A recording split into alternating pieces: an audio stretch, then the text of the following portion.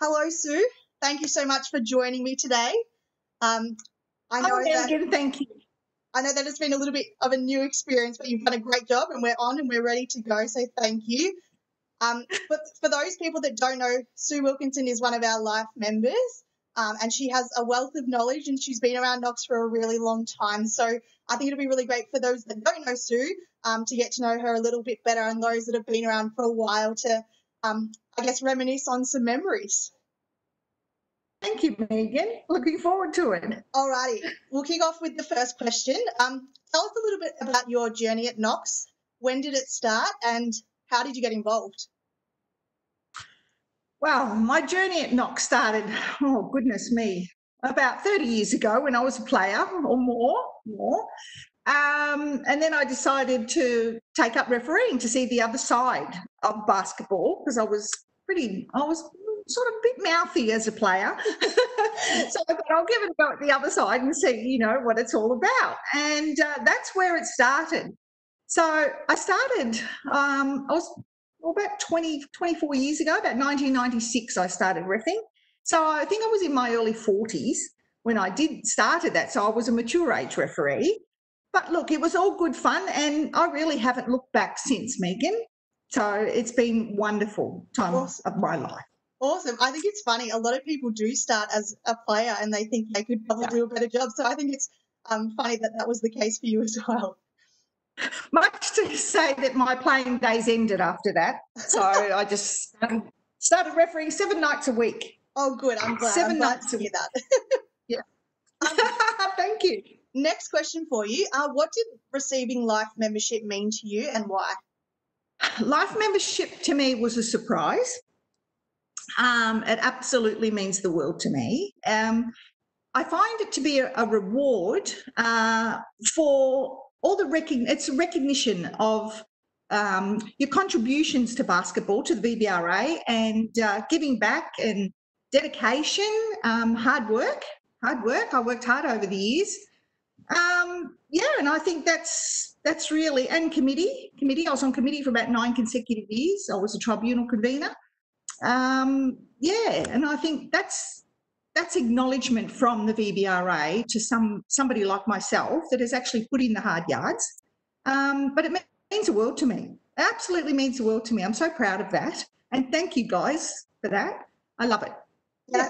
I think definitely the reaction on the day that you received it at the AGM, it really spoke a million words and how much it really did mean to you. So that was a really rewarding thing to see and see your reaction. It was an actual surprise because I thought I was there for an award that Chelsea Smith was getting. But it turned out, because I said, I'm not going. And she begged me to go, and I thought it was an award for her, but it turned out it was my life membership. Yeah, I think but that was a good stitch up by DB on that day for you. Oh, he's gone, that man, I tell you. I've known him since he was 16, Daniel Batty, and he's a terror. I love it. All right. This time I've got a little bit of a question from someone else for you, so I'm going to play the audio. This is from Steve Piatek, and a question that he has for you. Hello, Sue. I've been asked by Megan if I'd like to ask you a question. My question is, what's your favourite memory from supervising Sunday nights? Steve, Sunday nights. My goodness.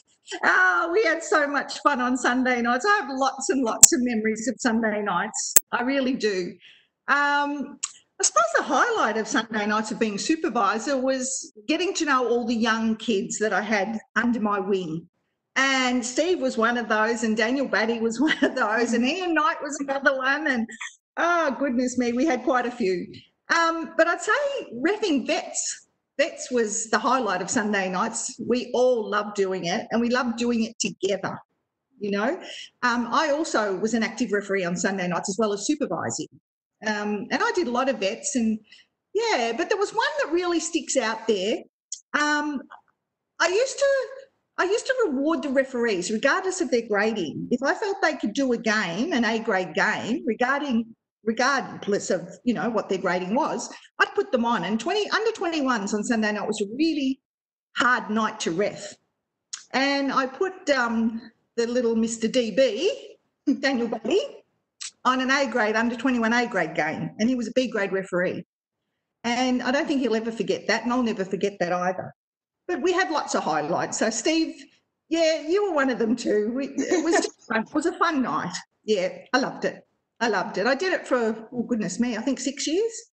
And then Daniel took over. Yeah, awesome. And I think it's good to hear that, you know, people that you had an influence on are still around and still at Knox, like Ian, Daniel and Steve. So that's really great to hear from memories from when you were around on Sunday nights too. Oh, look, those friendships I think will live on forever, Megan. You know, I treasure the friendship I have with those kids. I call them kids because you're all kids to me. I'm an oldie. But I do, and I love coming down to the AGM to see them all, you know. No, we had a lot of fun Sunday nights. It was good. Oh, that's good. That's lovely to hear. My next question for you is from Chelsea Smith. Now, for those who don't know, Chelsea is someone who you've taken under your wing as a referee from your association. So I've got a question from Chelsea for you. Hey Sue, I've been asked to think of a question for you, and I feel like this question is really appropriate because you've been at Knox for a while now, so you know the changes that has happened over the years. But to you, what has been the biggest change to refereeing since you were actively refereeing till now? Well, I've seen a huge change, Chelsea. Since Anthony Olsterbrook took over, he actually was very active in his advisor's role. And I think, oh, goodness me, the knowledge that he gave to everybody, and you could actually approach Anthony. He changed the whole refereeing aspect of Knox, as far as I'm concerned, with a lot of rule knowledge, a lot of things that we've done, a lot of interaction. So I think refereeing for the better part of Knox was when Anthony Olsterbrook took over the advisor's role, I have to say, because that's where I saw a huge change. You know, we sort of got a little bit lost in the system at times, but not when Anthony took over. So I have to say Anthony did change a lot at Knox. Yeah. That's great. So, and we're better for it. Yeah, and he truly was an amazing man and someone whose legacy will live on forever at Knox, and who he's touched a lot of people. Yeah, and you know, and I'm also pleased that you have his shoes to fill. They're big shoes to fill, Megan. They really are. They really are, and I'm honoured to take over from him. He taught me a lot, and yeah, as I said, his legacy will live on forever.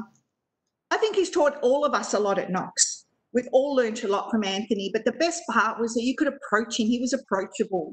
He was very approachable. Yeah, 100%. So I have seen a big change, Chelsea, in the way that also the referees, the camaraderie is there. You'll have friends, you know, you've got friends for life with basketball.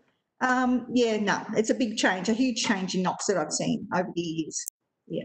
Awesome. Thank you, Sue. My last question for you is, what message do you have for our members during this quite difficult and challenging time? It is a very difficult and challenging time. All I can say to you guys is keep up your fitness and your rule knowledge, and we will get there. We will get there, but keep your rule knowledge up. I used to always have my head in that rule book. That's the best thing, and the fitness. Keep it up while we're not, while you're not on court. It'll get better. It'll get better, hopefully, really soon. Yeah, awesome. I think that's great advice, Sue. And thank you so much for taking the time. It was so lovely to chat to you and to hear about all of your memories and things like that. So thank you. Thank you, Megan, very much. Thank you very much.